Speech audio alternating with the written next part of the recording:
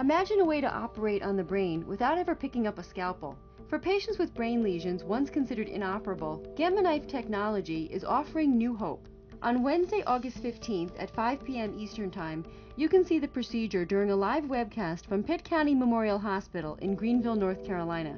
During the webcast, you'll learn how the Gamma Knife uses multiple gamma rays to ablate or destroy intracranial lesions. The Gamma Knife is a tool that we use to very precisely deliver radiation in a high dose to difficult targets in the brain. We can do that without delivering very much radiation at all to the normal tissue.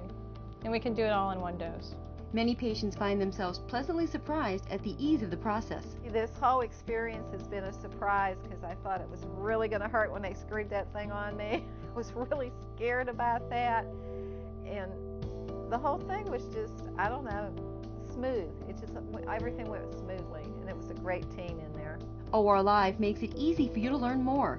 Just click on the Request Information button on your webcast screen and open the door to informed medical care. Please join us on Wednesday, August 15th at 5 p.m. Eastern Time for a Gamma Knife procedure.